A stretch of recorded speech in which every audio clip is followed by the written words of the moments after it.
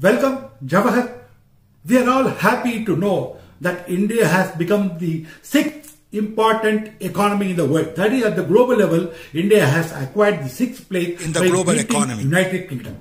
Will that kind of a comparison is good enough? Well, the point is now, will India beat Germany by 2027? And will it beat Japan by 2029? It is possible that India is going to beat Germany and Japan very shortly. Well, to understand what is this global scenario, we'll understand what is the contribution in the global GDP by the various superpowers. So we become now Super 6, now we have become Super 5. And what is the scenario? You understand first which stands first is the United States with its share of about $26 trillion with about 24% in the global GDP, and China comes next with about $19 trillion and second in the say about 20% of the global share, and third comes Japan with $4.9 trillion and about 4.5% in the global GDP share, and Germany it's about $4.5 trillion. And India is currently somewhere around $3.8 trillion, and it is quite likely that this is possible. And is it a wish list? No, it is not a wish list, but it is based on what is happening currently, because the world is beset with a lot of economic problem, political problem, geopolitical problem. We are all aware. COVID-19 pandemic, the disruption of the supply chain, and what is the violation of the golden rule of globalization, recession, inflation, and tell any problem, breakage in international trade and balance, everything is causing quite a lot of economic injury to most of the countries in the world. And no country is an exception, including India. In that scenario, what are the ways by which we think that India is going to beat Germany and Japan very shortly? There are 5 points that we take into consideration. Number one is China slowing down of its economy. We are all aware that China has reached its pinnacle, its growth, and now it is facing a lot of problems. Particularly, the US-Chinese trade war is going to have big impact, and it will be beneficial for India to come up as a big economic power. We are all aware that China faced a lot of problems because of the real estate problem and because of its close ties with Russia. Number two is Japan. Well, Japan is aging today. The Japanese average age is somewhere around 55, 60, and you have a lot of huge non-working and dependable population, and it's going to hit the economy very badly.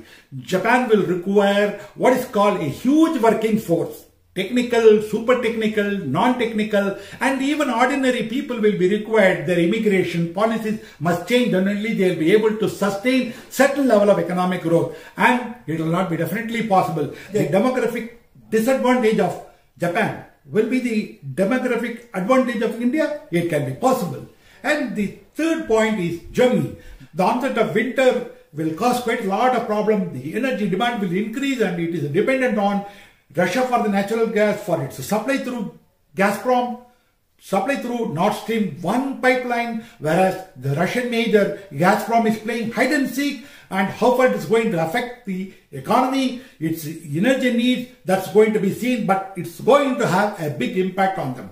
And number 5 is what's happening all over the world. The major investments will be moving out of China. When they move out from China, naturally the choice will be India by default, and definitely the major investment cannot be sustained in smaller economies like Bangladesh, Philippines, and say Vietnam. So these are the advantages for India. Well, when India is going up towards this, when you know about what are the other challenges that India should proactively involve itself. Number one, make itself the manufacturing hub of the world. Number two, India should become the pharmacy of the world, manufacturing and supplying drugs, medicine, and vaccines to the rest of the world. Number three, India should become the skill bank of the world, where it should be able to meet the needs of these skilled people and unskilled people for any stream. Right? And number 5 is the kind of the financial ecosystem that need to be sustained by the UPI, and the digital transaction should be sustained to a greater level so that the digital economy of India flourishes.